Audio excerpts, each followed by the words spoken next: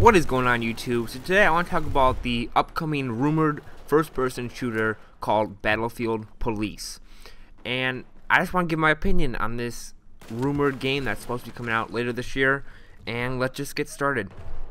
So this was leaked, I think it was maybe like a couple months ago, talking about Battlefield Police. According to some leaked documents and stuff like that, some former EA developers that worked with Need for Speed Rivals and that, they got two choices. They could either be laid off, or they could come and work for Visceral Games, and they're working on a Battlefield type game that's kind of like police themed and stuff like that. So what my thoughts of this game is, basically it's gonna be like a Medal of Honor game, but with the Battlefield name on top of it. We all know Battlefield Warfighter was the most recent game that came out from EA, and it did not do that well. It was similar to COD, but kind of like a Battlefield type game, and people got mixed reviews. Some people really liked it, some people didn't, and they didn't really support the game all that well. And this could be really good for EA if they can do it right, because currently Battlefield 4, when it launched, it did terrible. You basically could not play the game because there's so many bugs in the game. And COD Ghost, no one plays anymore. It's probably one of the worst CODs that they have ever made. And even with Battlefield 4, how many months are we in? 6 months by now? Within the launch, maybe 7, I'm not sure.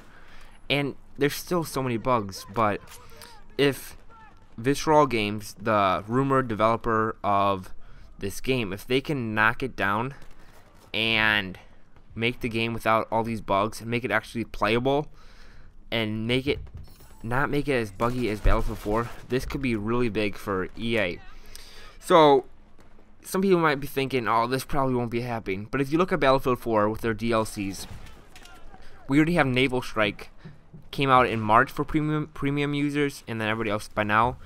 And how many more DLCs do we have? 2 more DLCs, and we're not even in summer yet.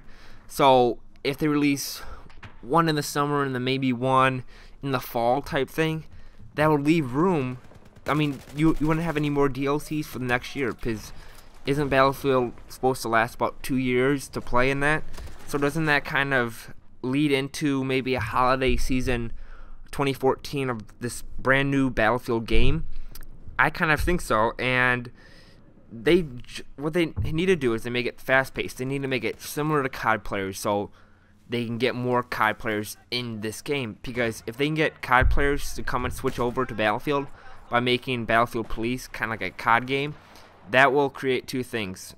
It'll create more sales, but then also when you release the next game, like Battlefield 5 or Bad Company 3, they will just think, oh, it's another Battlefield game, and then just pick it up no matter what, because not everybody does all their research and stuff, because they're all different games. But with the Battlefield name, they can get people into that yearly release cycle with all these different games, which could be really good for EA. Some of the stuff you just have to do is you have to keep fast paced, you have to keep it infantry only, but these COD players, they don't really like all these helicopters, boats and stuff like that. They just want to shoot people, have it fast paced and stuff like that.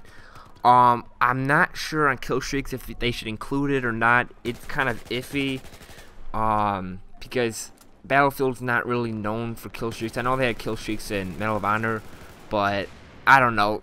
If they can do it well, it would be really good. They have to make it playable without all these bugs. If they can do that, it'll be a really good game. If not, no one's gonna pick it up, and it'll just be one of those terrible games like Medal of Honor was and stuff like that.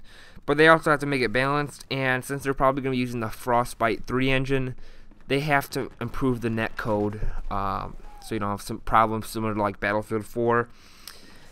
And with all the customization stuff they have currently in Battlefield 4 and stuff like that, it would be really cool to see that implement over into Battlefield Police and stuff like that. So me personally, I'm really looking forward to that, because for me, I prefer Battlefield games like Domination, like they implemented in Battlefield 4, and Team Deathmatch and stuff like that, because I just prefer that better. I'm not I'm not the best with all the vehicle stuff and stuff like that. So I would pick this game up if it came out and it's actually good. And I feel like a lot of these other Call of Duty players would do the same thing. So that's basically it. Leave me down in the comment section below if you pick up the game, if you have any thoughts upon this upcoming new first-person shooter. And that's basically it. If you haven't already, make sure you smack that like button, subscribe button, because it really helps on my channel. And I'll see you next time.